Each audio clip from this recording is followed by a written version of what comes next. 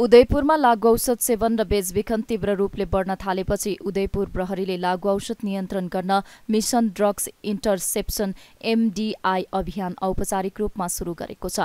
अभियान अन्तर्गत जिल्ला प्रहरी कार्यालय उदयपुरले त्रियुगा नगरपालिकाको सहकार्यमा आफ्नै सभा हलमा 50 भन्दा बढी लागू औषध सेवनकर्ताले अभिभावक, जनप्रतिनिधि, प्रशासन, पत्रकार र नागरिक अभियन्तालाई साक्षी राखेर लागू औषध छोड्न हस्ताक्षर गरी प्रतिबद्धता जनाएका छन्।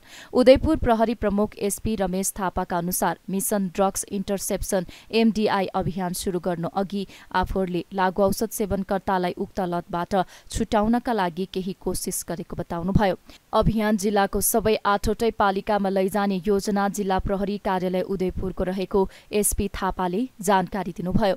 उदयपुर प्रहरीले लागू औषध नियन्त्रण गर्न मिशन ड्रग्स इन्टरसेप्सन एमडीआई अभियान शुरू गरेको पहिलो दिन नै 52 जनाले लागू औषध छोड्ने प्रतिबद्धता सहित यस अभियानमा जोडिनु सुखद रहेको बताउनुभयो। विशेषतः यो लागू पदार्थको कुलतमा फँसेका भाइ बहिनीहरूलाई लक्षित गरेर सञ्चालन गरेको कार्यक्रम हो। कुलतमा परेका जति पनि भाइ बहिनीहरू हुनुहुन्छ उहाँहरूलाई हामीले माया, हेरचाह र उनीहरूलाई चाहिँ एउटा मनोबल जगाइयो भने केही हदसम्म चाहिँ उनीहरूले लागू औषधको दुर्व्यसनीबाट चाहिँ मुक्त गराउन सकिन्छ भन्ने एउटा सोचका साथ ल्याइएको कुरा हो। यसको लागि हामीले करिब हिजो एउटा नारासहित आई डेयर नो ड्रग्स, मैले अब साहस गरेँ, म अब लागू औषध छोड्न सक्छु, खान्न भन्ने एउटा दृढता जगाउनको लागि हामीले अभियान थालेका थियौँ। हिजो हामीले 52 जना दुर्व्यसनमा फँसेका भाइ बहिनीहरूलाई चाहिँ यस जिल्ला प्रहरी कार्यालयमा ल्याइयो र त्यो क्रममा चाहिँ हामीले लागू औषधको कुलत छुटाउनको लागि विविध पक्षहरू जस्तो पूर्व दुर्व्यसन मुक्त भएका साथीहरूको अनुभव, उहाँहरूले भोगेका पीडाको सन्दर्भमा चाहिँ अनुभव आदान प्रदान गरियो। त्यसै गरी विभिन्न लागू औषधका असर प्रभावका बारेमा कुराहरू गरियो। लागू औषधको कानुनी कारबाही र कानुनी चाहिँ प्रावधानहरूको सन्दर्भमा पनि कुरा गरियो। कतिपय सांस्कृतिक प्रस्तुतिहरूबाट पनि प्रस्तुत गरियो। आफ्ना अभिभावकले कस्तो किसिमको अनुभूति गर्नुभएको छ, त्यो पीडाबोध कसरी गर्नुभएको छ, आफ्नो सन्तान लागू औषधको दुर्व्यसनमा फस्दाखेरि कस्तो किसिमको पीडाको अनुभूति हुँदो रहेछ, त्यो कुराहरू पनि सेयर गरियो। लगायत प्रहरीको अपेक्षा शान्ति सुरक्षा कायम राख्ने सन्दर्भमा समुन्नत सभ्य समाज र दुर्व्यसन रहित समाज बनाउने सन्दर्भमा प्रहरीको अपेक्षा के रहेको छ र प्रहरीले उनीहरूलाई पुनः सामाजिकीकरण गर्नलाई अथवा दुर्व्यसनको कुलत छुटाउन के गर्न सक्छ, के गरिआएको छ भन्ने सन्दर्भमा पनि कुरा गरियो। त्यसै गरी प्रमुख जिल्ला अधिकारीज्यू स्वयंले पनि चाहिँ आफ्नो भनाइहरू जुन लागू औषधको कुलतबाट चाहिँ समाज, परिवार र राष्ट्रलाई कसरी चाहिँ जर्जर बनाउने छ र त्यसबाट चाहिँ हामी मुक्त बनाएर एउटा सभ्य र शिष्ट नागरिक हुनु आग्रह गर्नुभयो। त्यसै गरी स्थानीय तहका त्रियुगा नगरपालिकाको उपप्रमुखज्यूले लागू औषधको कुलतबाट जोगिएर एउटा सभ्य समुन्नत समाज बनाउनको लागि, परिवार बनाउनको लागि, सुदृढ भविष्य बनाउनको लागि आग्रह गर्दै स्थानीय तहबाट चाहिँ उहाँहरूलाई हुन सक्ने वैकल्पिक रोजगारका अवसरहरू पनि सन्दर्भमा प्रकाश पारिदिनुभयो। अभियानलाई निरन्तरता दिन प्रतिबद्धता जनाएका सबै लागू औषध सेवनकर्ताहरूको घरमा आगामी दिनमा सातामा एकपटक पुग्ने र उनीहरूको आवश्यकताका आधारमा उनीहरूलाई फरक क्षेत्रमा व्यस्त बनाइने त्रियुगा नगरपालिकाका उपप्रमुख महेश्वरी राईले बताउनुभयो।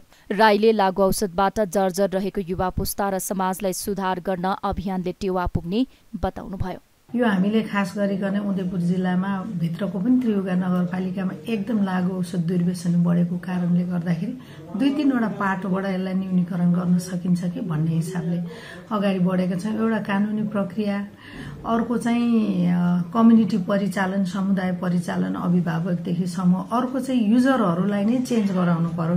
युजरहरूलाई नै यो युज नगर्ने र हाम्रो अभियानमा चाहिँ यो निरन्तर अभियानमा लैजानको लागि हामीले गरेको जिल्ला प्रहरी कार्यालयको समन्वय र हाम्रो सहयोगमा र अन्य सरकारवाला निकायको सहयोगमा चाहिँ हामीले युजरहरूलाई जो लागु औषध दुर्व्यसनमा फसेको छन् उनीहरूलाई नै चाहिँ हामीले सचेत गराउने, उनीहरूलाई नै के कुराको आवश्यकता पर्छ, उनीहरूमा के समस्या, त्यो समस्या कसरी समाधान गर्ने, त्यो समस्या समाधान गर्नको लागि के गर्नुपर्छ त्यो स्थानीय सरकारले गर्ने। हामीले जस्तो कोही रियाबमा जान चाहन्छ भने रियाब सेन्टर पनि हामीले सञ्चालन गर्ने हिजो 9 गतेबाट सुरु गरेको छौँ। नगरपालिकाले चाहिँ लागु औषध दुर्व्यसनीहरूको लागि रियाब सेन्टर सञ्चालन गरेको छ। सचेतना कार्यक्रम हामीले टोल गाउँ बस्ती लगेका छौँ, विद्यालयमा लगाएका छौँ।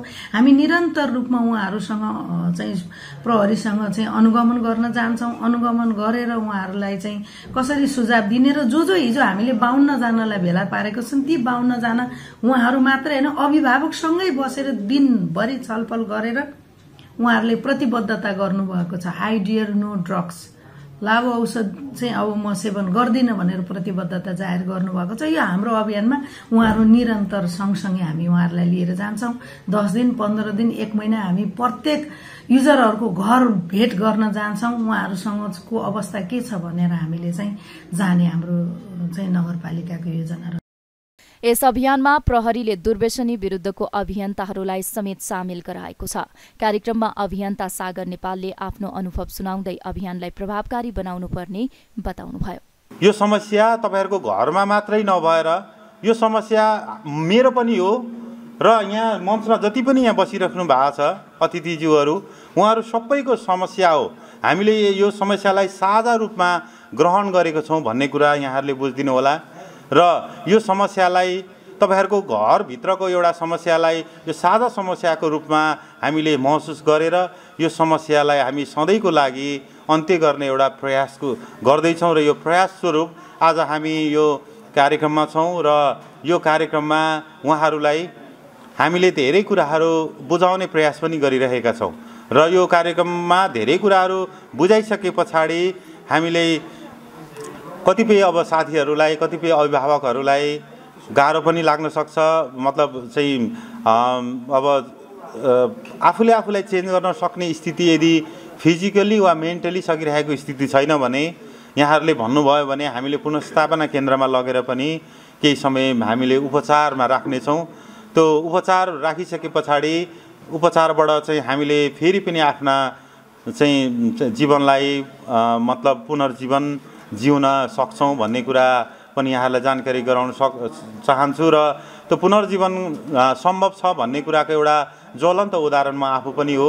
मैले पनि पुनर्जीवन प्राप्त गरेको मान्छे। मैले पनि 4 महिना पुनर्स्थापना केन्द्रमा गएर उपचार लिए पश्चात मैले आफूलाई चाहिँ यो एउटा सही मार्गमा, सही बाटोमा हिँडाउन चाहिँ सफल भएको एउटा व्यक्ति त्यो भएको कारणले गर्दाखेरि अहिले अन्तमा हामीले कार्यक्रमको अन्तमा यहाँहरूको राय सल्लाह सुझावले अभिभावकहरू र चाहिँ त्यसपछि प्रत्येक हामी भाइहरू बहिनीहरूसँग इन्डिभिजुअल पनि हामीले चाहिँ राय सल्लाह सुझाव लिनेछौँ। तपाईँहरूको इच्छा, तपाईँहरूको चाहना र तपाईँहरूको अबको दिन के गरेर अगाडि बढाउन चाहनुहुन्छ भन्ने कुराहरू सबैलाई हामीले सोध्नेछौँ र सोधे अनुसार अब कोही साथीहरूले पुनर्स्थापना केन्द्रमा जाने चाहना छ भन्नुभयो भने हामीले पुनर्स्थापना केन्द्रमा लगेर उपचार पनि हामीले गर्नेछौँ र त्यो बाहेकका अन्य चाहिँ तपाईहरुको कुनै त्यस्तो इच्छा चाहनाहरू छन् भने त्यो पनि हामीले पूरा गर्ने एउटा चाहिँ भनौँ न प्रयास गर्नेछौँ।